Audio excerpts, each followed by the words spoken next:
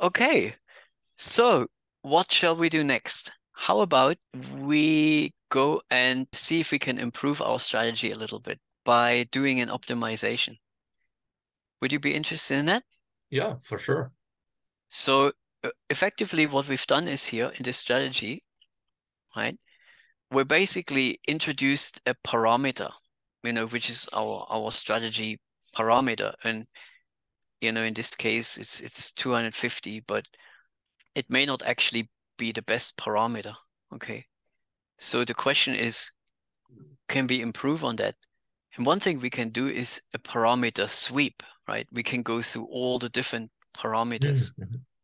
and then see if we find a better solution than the 250, for example. Now, in order to do this, we could just put a loop around it here.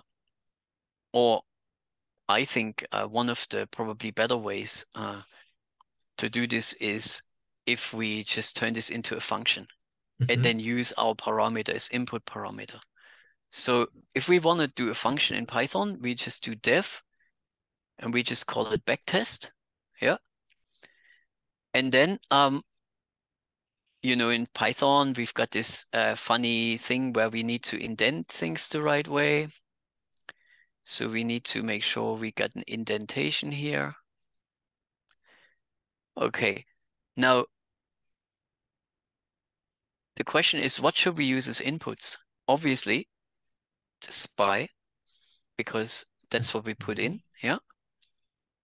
And then the other thing is our parameter. Yeah. Mhm. We call that, say, I don't know, let's call it P. Yeah. So this is our function inputs. That's really all the inputs we need at this point, correct? And so we need to change these 250 here effectively to something called P. Mhm. And then we need to change this to P +1. plus 1, Yeah. right? And that's it. So we've got our backtest, and all we have to do to finish it is return something. So we return, well,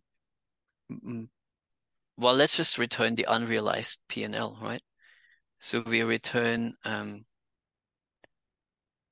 unrealized, uh, and I usually put this just my convention, unrealized. So these are basically this is basically our backtest now. And then maybe what we should also do is get rid of these print statements because they're not going to be much of help anymore to us. Okay, so now we can just go, okay, we run this, and obviously we didn't call the backtest, so it doesn't give us much output. And then what we can do is here we can go, let's just go D and P equals backtest. We put the spy in, and then we just put I don't know, some number in, Mhm. and then we can run our backtest and hopefully it'll run. All right. Okay, there we go. And then we can do plt dot plot d and then np dot cumulative sum of p.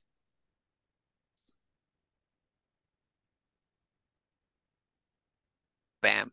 Mhm. Right? Mhm. So now the obvious thing to do now is to combine the two. Mhm. Mhm. And go, okay. So all we do is we just wrap that into a loop. Mhm.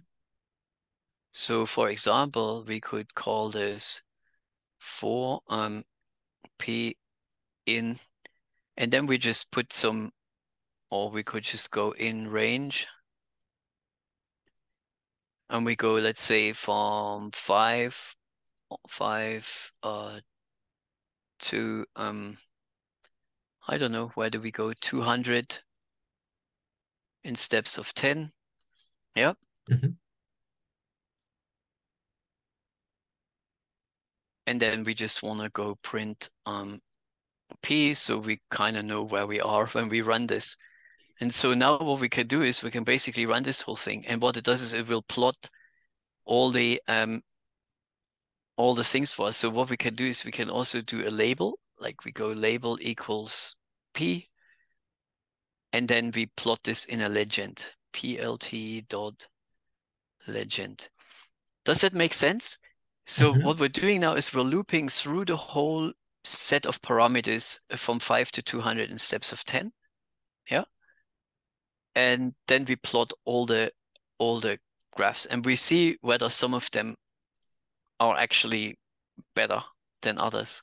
What we could perhaps also do is right at the end we could do we could actually plot our benchmark. It's always a good idea.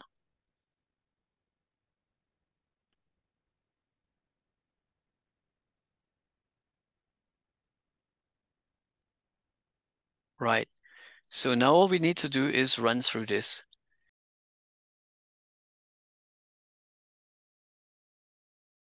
And you see it's a bit slow, of course. So it takes a while to run, and we will just wait. And what I will do in the next step, once we've done this, and there's actually a good reason why I've shown you this, because I want to also show you how painfully slow this is. And what we're going to do in the next step, and this is where it gets really, really fun, instead of writing a backtest that does all this stuff, all this looping and looping and looping, what we actually do is we're going to vectorize our backtest. So see, we're already through, so it's not too bad. And I guess it's still plotting. And so we have to wait until it's finished. We did the wrong thing. And actually, when we plot the spy, we run into a bit of trouble as well. So let's actually leave this out for now. In fact, when I run backtests that are that slow, I'll discard them. So usually any backtest that runs more than a second, I go, okay, this is not it's not acceptable. It needs to be faster. So what we can do effectively now is we can look at the plots and we can go, oh, some of the plots are maybe not too bad. Some of them are, not great. But we can at least see if there's anything better. Now, what you would normally do is instead of choosing plots, you would just calculate the Sharpe ratio of your strategy. And you go, okay, what's my Sharpe ratios? So we have to call this P&Ls, and that's why it was running for so long, right?